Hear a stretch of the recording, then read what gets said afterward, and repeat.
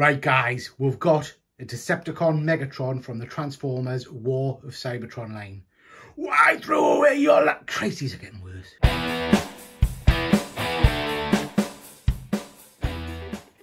Okay gang, so Peter here from Triple G Comics.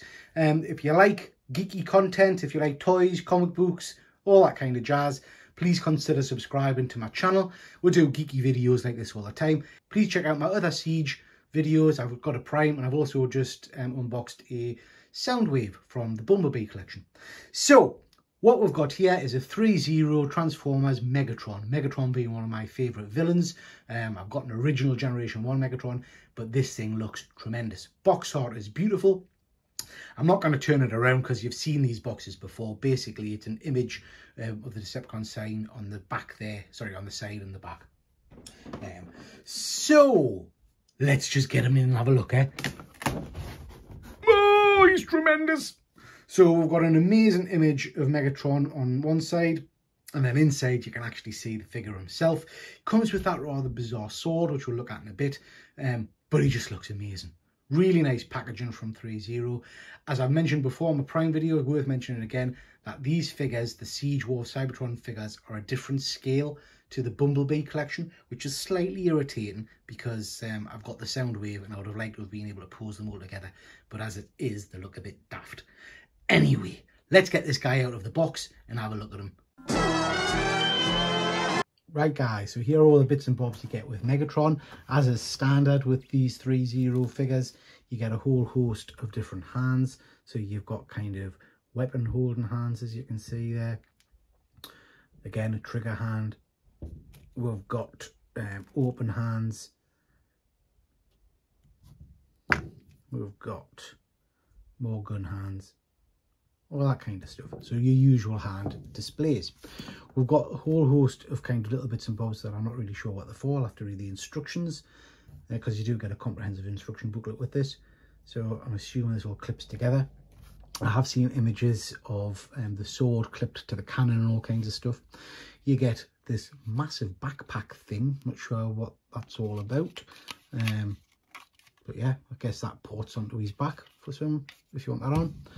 You get this very plasticky toy looking sword thing. Not a big fan of this.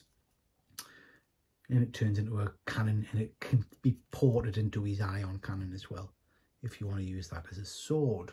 I would say that the paint work, sorry, on all of these things is brilliant. The silver's nice, but it's got weathering on it. It looks dirty. The silvers kind of accentuate all the blacks and everything. Looks lush. But here we go, his ion cannon. This is the bit I'm most interested in. Looks tremendous. You can have him holding it, or this bit comes out and it goes onto his arm, obviously, in terms of the traditional Megatron. So that looks really smart. The paintwork on it's brilliant. The weathering on it looks superb. Love it. Right then, the figure itself. Oh, he's a big one. So he's a hell of a weight. Same as the Prime from this line. He's die cast. He looks phenomenal. He's obviously in traditional Megatron colours. The blacks are all kind of dry brushed with the silver, so it looks beaten, he looks worn a little bit. The silver work is phenomenal. It's got grime and dirt on it, so he looks like he's been in battle. It has got a light up feature. The eyes light up, and this lights up on his chest, I believe. I haven't got any batteries for it. And also, they're a bit of a pain, these light up features, so I probably won't put that in, to be honest. Not so keen on these little bits. I know it's accurate to the cartoon, but yeah, kind of just gets in the way a little bit. I would rather have taken them off, I think, and just had his plain fists. But anyway, the figure itself, like I say, is a ton weight, but it's stunning. You can see the bits from the original gun, you know. He's got wheels on the back there which move. It's just a lovely, lovely, beefy figure. Right, guys, I'm going to get them all set up and get all the different bits and bobs ported into them. So there we go, guys. There we have Megatron all set up with his ion cannon on. He looks really, really smart. I like him a lot. He's leaning a bit there because he's quite a weighty figure.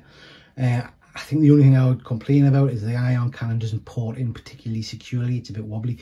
And you'll see there's a spare porthole here. That's where his sword thing can be pushed in if you want. I'm not a big fan of that. I won't be using that one, I don't think. We've got his back plate on there, and actually I quite like that, so I will be leaving that on, I think. But yeah, it's Megatron. He looks tremendous, as you would expect.